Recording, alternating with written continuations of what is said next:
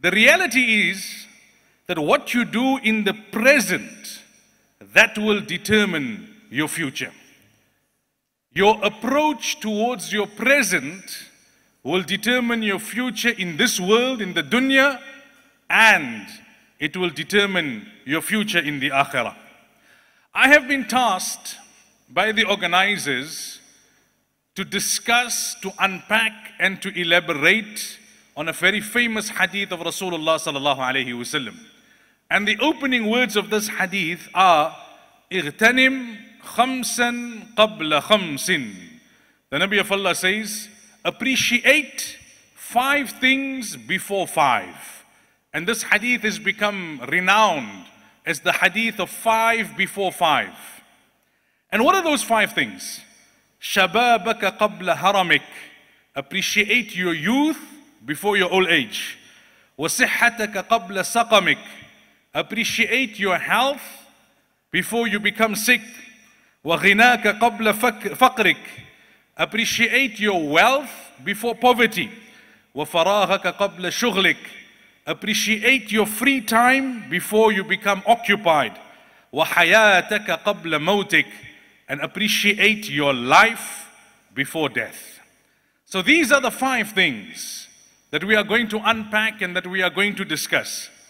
But before I go into the hadith proper, let us understand that the scholars have told us that this hadith is one of the core ahadith in Islamic tradition, because it is motivating us towards right action in the different circumstances and the different phases of our life. This hadith, in a few words, is telling us about the different stages and the different phases that we will find ourselves in during the course of our life. And it is conscientizing us. It is making us aware as to how to approach these different sets of circumstances. It's warning us before it's too late. It wants to protect us from major mistakes in life. It's highlighting to us a few simple sentences from Rasulullah sallallahu alaihi wasallam's blessed lips. It is highlighting to us that as Muslims, what should be our goals, what should be our priorities, and what should be our aspirations in life.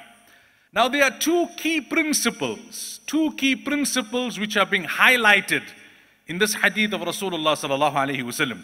The first is the principle of time management, and understanding that there needs to be a sense of urgency in our lives. That's the first principle which is being highlighted in this hadith.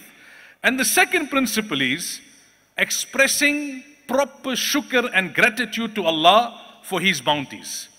So time management and gratitude, these are the 2 overarching principles which are highlighted in this prophetic tradition of Muhammadur Rasulullah sallallahu alaihi wasallam. If you look at the language of this hadith, it's telling us that life is short.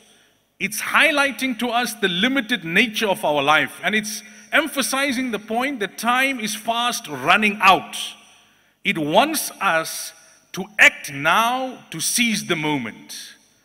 I'm going to use these phrases repeatedly in this discourse. Act now, seize the moment. It's not much about what happened in the past or what's going to happen in the future. It's about the year. It's about the now. So that's the first major theme that this hadith is emphasizing. The second is gratitude. If you look at all of these 5, your youth, your health, your wealth, your time, and your life, these are major bounties which Allah has given us. So the second principle which this hadith is driving home is that, listen, use these bounties which Allah has given you constructively.